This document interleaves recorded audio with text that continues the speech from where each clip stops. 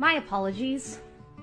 I was wearing my mask because I just got back from a full day of being a good person. I love my mask because it's a simple yet effective way to display my righteousness. Am I concerned that 2 children in China dropped dead because they were forced to wear masks in gym class? Nope. Am I concerned that we're creating a generation of children who will be socially awkward and conditioned to fear their fellow man? No. Am I concerned that I'm contributing to an impending socialist technocracy that will enslave the global population? Not even a little bit. Am I concerned that my mask is symbolic of my compliance to the social conditioning that will eventually lead to the forced vaccination of every man, woman, and child on planet Earth? Not a chance. And why am I not concerned, you ask? I'm not concerned because I decided a long time ago that shallow, insignificant gestures are a much easier way to showcase my morality than actually being moral. Because in order to be a real good person, I gotta stand up to a real bad person. And I don't like standing up to or for anything. I've decided that it's much easier to trick my own mind into thinking compliance is a virtue instead of what compliance actually is. Cowardice. I prefer to float through life completely ignorant to the fact that every socialist takeover has always begun in the exact same way, with government overreach, public shaming, censorship, and a toilet paper shortage. Don't believe me? Google toilet paper shortage in communist Russia. Did you think you were having a unique experience? I prefer to pretend history never repeats itself so that I can stand by and turn a blind eye every time history repeats itself. I prefer to call anyone who speaks up, fights back, or stands their ground a lunatic or a conspiracy theorist so that I don't feel obligated to do my own research. Research takes away from me time. And lastly, I prefer to put on my mask and stand among a sea of masks so that I never have to be seen, be free, or reveal the deep dark shadows that lurk within me.